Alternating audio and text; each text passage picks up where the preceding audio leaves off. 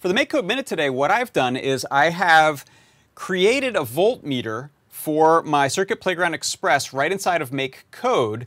And what I'm using it for, you could use it to measure voltage and just tell you, let's say, the health of a battery.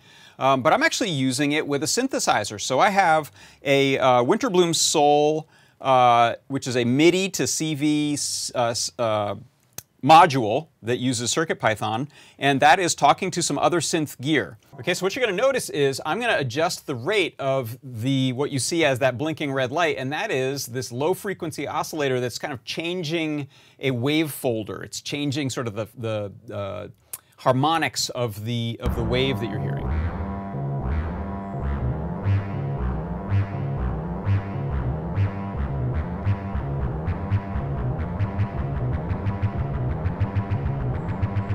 Okay, so what you'll see here in MakeCode is that I have a fairly simple setup, and it's actually more complex than it needs to be because I wanted to be able to change the colors. So I've got some setup blocks here with a variable for which color component I'm using.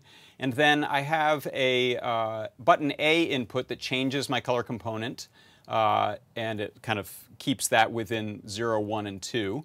And then this is the sort of interesting bit. I'm setting a variable called voltage to be a map of the analog read of pin A2, which I'm mapping the values as an analog read, so it goes from 0 to 1023, and I'm mapping that from 0 to 255, which is the level of brightness on one of the color components for my RGB neopixels. And then lastly here, I'm just picking which of these am I using depending on which number of times I've pressed my button. I'm either changing the red, the green, or the blue to keep pace with my low frequency oscillator. And now I'll press the A button and it'll switch from red to green, and I press it again and it'll go to blue.